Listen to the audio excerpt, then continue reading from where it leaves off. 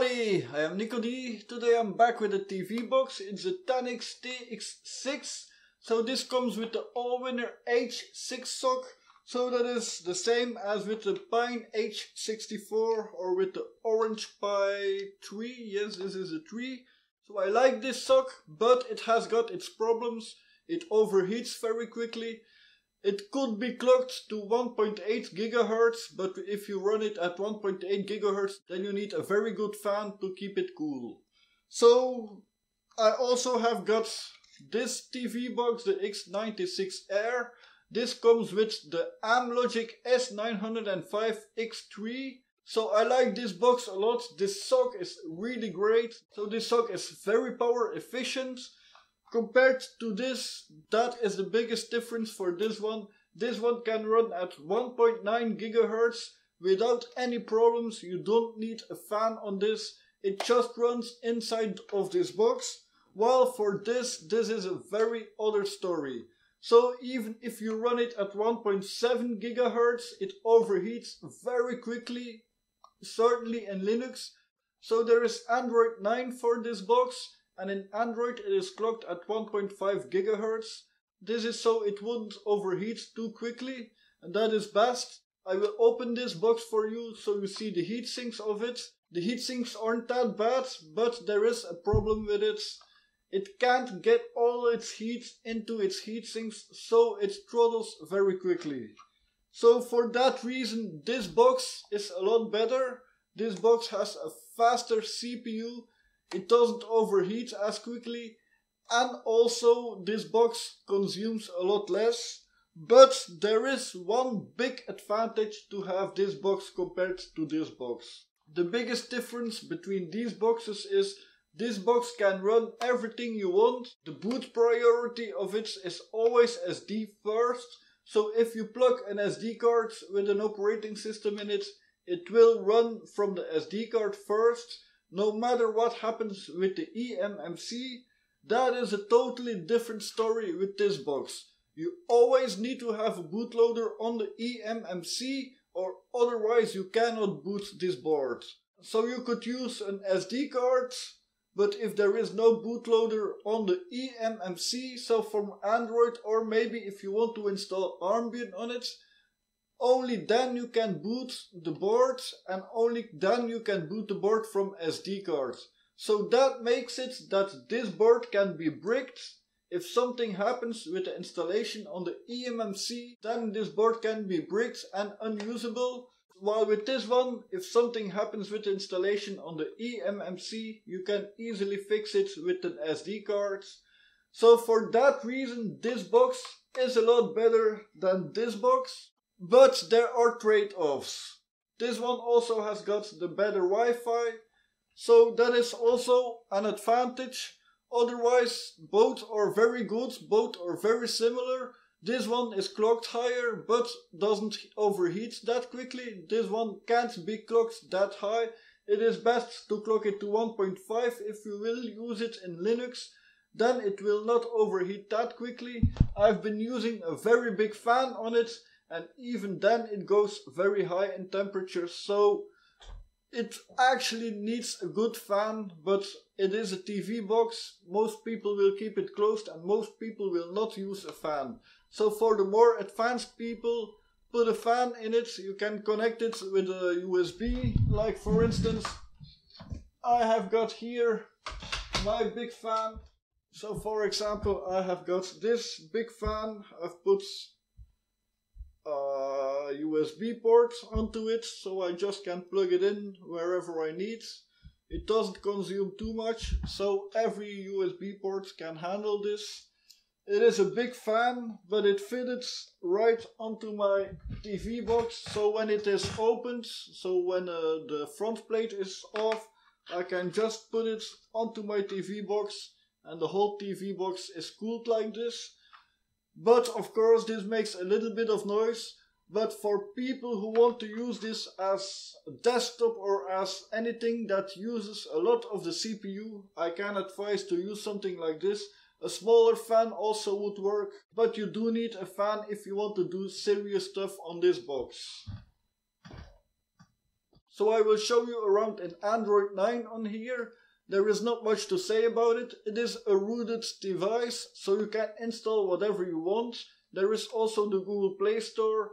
So it works at 4K. I watched 4K YouTube videos. It works, it's good for that.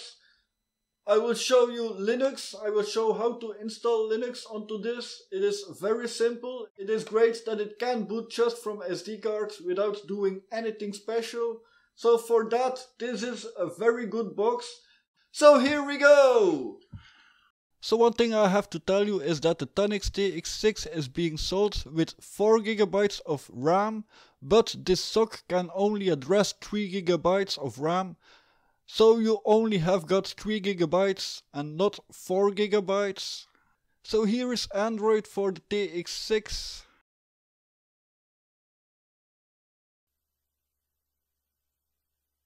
I am no Android fan, but for one thing it is just good. That is for watching 4K YouTube. So here we are gonna watch a clip of mine. It is a 1440p clip, but it also plays 4K without any problem.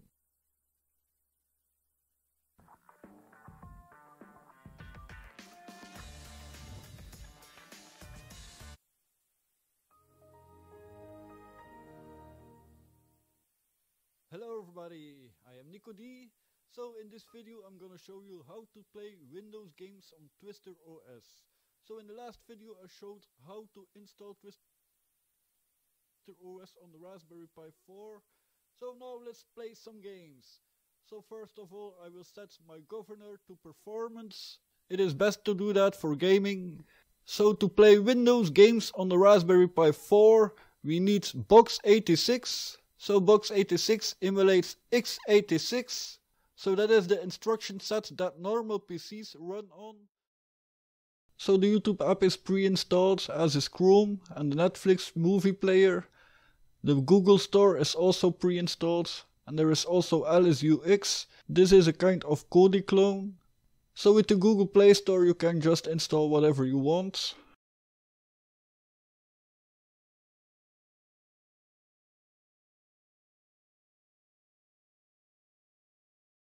This can play Android games pretty well. Here is Asphalt 8. But for gaming the X96 Air is a little bit better. I have tried PSP games on this and they didn't run well.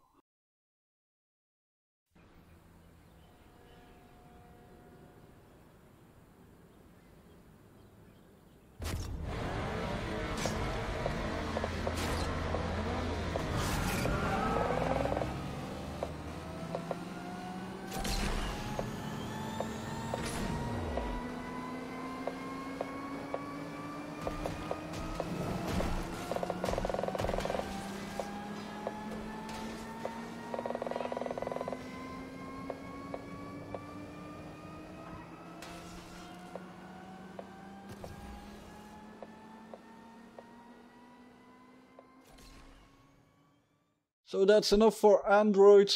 Now let's go to Armbian Linux. So to download the Armbian image, we go to the Armbian website. There we go to the forum. And there to TV boxes. And there we go to single Armbian image for RK, Amlogic and Allwinner Arch 64 ARM v8. There you go to the download link, Yadi. And here are some different images, so I will choose the one of 220925. This is the latest one. So I will download Armbian Bionic without a desktop, but you can download the Armbian Focal with a desktop and Bullseye with the desktop over here. I only have got an SD card of 8 GB, so the server image is better for that. And it will take less time before it is downloaded.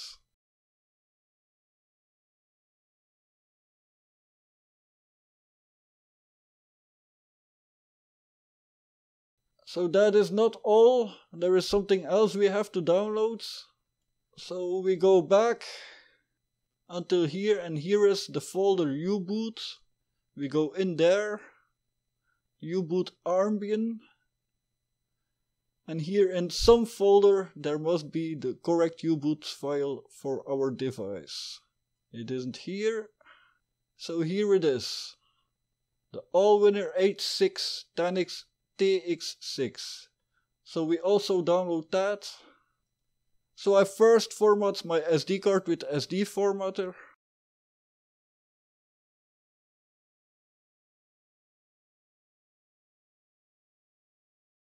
And then when the image is downloaded, I extract the image with 7-zip. And now we can burn the image onto our SD card. So I will use Win32 Disk Imager for this. You can use whatever you want. So we select the image that we downloaded and we write it onto our SD card.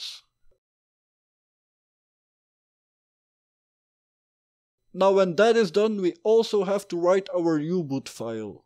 So for that, make sure the boot partition is selected in Win32 Disk Imager. And then we select the U-boot file for the Tanix TX6. And we write it. Now only one thing needs to be done.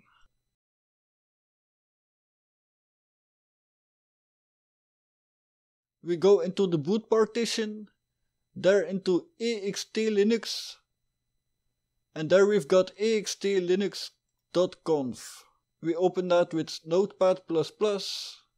Here you can see it is now set for the RK3399, so we need to put a hashtag in front of the RK3399 DTB file and also in front of the append. And then we remove the hashtags in front of FDT for the TX6. And the first append is for mine. The second one is for the 2 GB model. If that is done, we can save it. We put the SD card into our TV box and we can boot from Linux.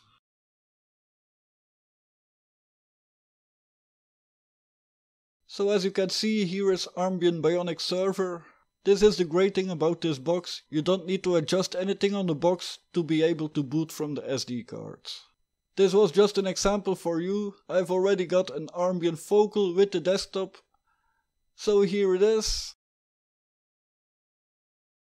Armbian works nice on this box, but the onboard Wi-Fi doesn't work. I've been using my own 5 GHz Wi-Fi dongle on it. That worked perfectly. Armbian isn't the best to watch YouTube on this box, of course. It can do 720p video, but not any higher.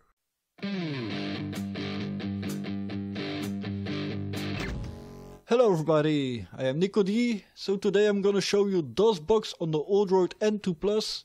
So the Odroid N2 Plus has the best single core performance of any ARM SBC. So DOSBox really runs well on it. Almost all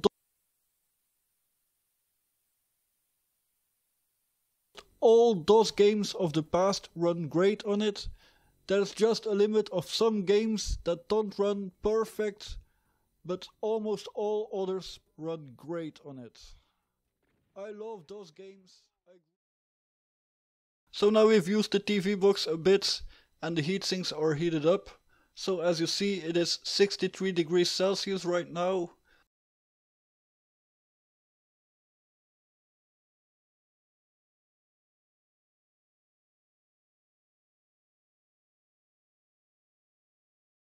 So let's open the NicoD Blender benchmark.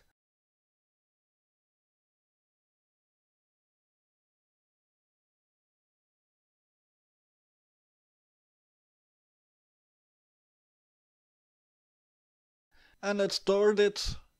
And as you can see, it immediately goes to 80 degrees plus and it starts to throttle.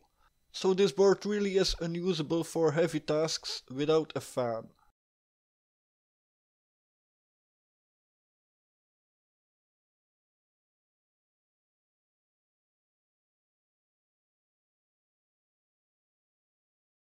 So here you see the TV box open. It does have got an okay heatsink. There is a thick thermal pad with a big metal plate on top of the box, but it still can't keep it cool enough. So here you can see how I was using my fan on top of it. So even with this big fan it reached 80 degrees. but the SOC should be able to do 1.8 GHz, and this one has trouble with 1.7 GHz. So in idle it consumes 0.75 amps, and maxed out it goes to 1.2 amps. This is without anything connected to the USB and no Wi-Fi connected or Bluetooth. Then the Blender benchmark results. So with the case open it took the longest time, so 1 hour 45 minutes and 8 seconds. It was constantly throttling to 480 MHz or 720, so that was just unusable. With the case closed it's a little bit better, but still not okay. So 1 hour 11 minutes and 24 seconds. Then with the case open with the fan on top of it, 41 minutes and 14 seconds. So here you can see that a fan makes a huge difference if you do a heavy task. I don't understand why this is this bad. My Pine H64 does it a lot better without a fan and a smaller heatsink. Then the 7-zip single core benchmark. So I compared it with all quad core boards. Only the Raspberry Pi 3B Plus isn't 64 bits. For all the others it wasn't 64-bit OS. So the TX6 has 1551. It is clocked at 1.7 GHz, so the Pine H64 did a little better at 1.8 GHz. Of course the X96 Air does this best. It is clocked at the highest clock speed, so you would expect that. The Raspberry Pi has got high performance cores, so they do good for 1.5 GHz, but of course it can be overclocked to over 2 GHz. The result of the Raspberry Pi 3B Plus is actually not reliable, since it is 32-bit, and 32-bit does a little better than 64-bit with 7-zip. And then the ROG 64 at 1.5 GHz is the slowest of them all. So it isn't a bad SOC, the SOC is potent enough, but it needs cooling. So for a TV box I think that is very problematic for most people. For me that's not a problem since I can use a fan, but how many people will use a fan on a TV box? So I can advise this TV box for people who want to use it as a light server, but be sure to clock it lower in Armbian to 1.5 or 1.3 GHz. Then you will never have any problems. It is a reliable SOC and it is well supported, but it isn't the most performant SOC for this price. So the TX6 has got its advantages. Certainly that the SD card has got the boot priority. That is awesome. That is something the X96 Air doesn't have, what makes the X96 Air dangerous to be bricked. So if you want to use Armbian for very light tasks, then I can say the TX6 can be for you. If you like Android more, then the X96 Air is more for you. You can run Armbian on it, but it isn't supported well, and you can brick the device if you install it on the eMMC. So with the X96 Air, always keep your Androids on your eMMC. So I guess that's it for today. I've got a lot more videos coming about the ROG Pi X and X96 SBC. It is very cool, I love it. So that will be later in the week. So see you all later, thank you all for watching, bye!